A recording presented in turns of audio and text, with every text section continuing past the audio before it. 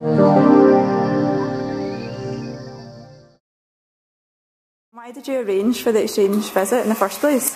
We've been trying for around about 4 or 5 years now to establish an exchange with a school in Spain. We have a long running exchange programme with a school in Germany and a school in France.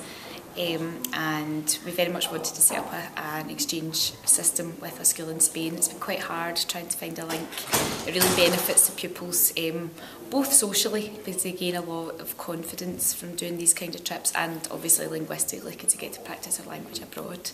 So we're very, very keen to set up a link with a school in Spain. Okay, oh great. So what have you done with the pupils while they've been over here? They arrived on Monday afternoon, so Tuesday they spent the day in class. They did a bit of social dancing and PE, basically followed their pupils' timetable for the day. Wednesday we did a treasure hunt in Glasgow, and they also had time to go about Glasgow city centre and do a bit of shopping for souvenirs. Yesterday they did a trip to Edinburgh Castle, and they also had free time to explore the Royal Mile and just basically sightsee around Edinburgh. And today has been the second of their days in school, following the partners' timetable, seeing how the education systems differ between Spain and Scotland. What do you like about Scotland?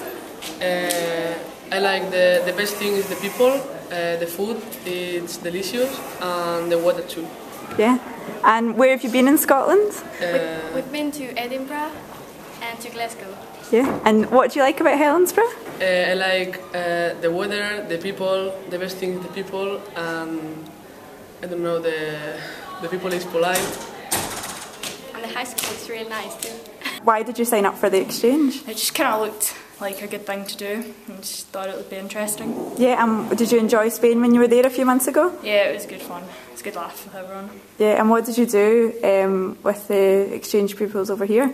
Over here we went to Edinburgh, Glasgow, stayed in Helensburgh for a wee while, just kind of stayed together as a group.